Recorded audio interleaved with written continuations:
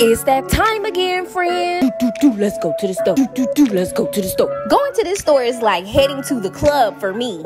I be up in here flirting with these fruits and vegetables, okay? Like spitting game, feeling on them, touching on them, checking them out from the side of the room, weighing them, bagging them, okay? Like, see them yams?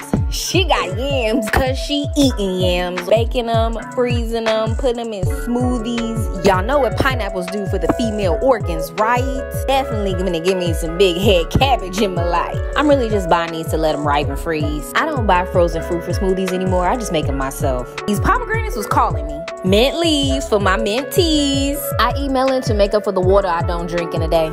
And she was my type. That's my type. The ginger root for the ginger tea. And that's everything I bought, y'all. Mostly fruit because I'm trying to get over my addiction to sweets with fruit as my sugar. And it was about 25 bucks. That's my price. Amen and thank you, God.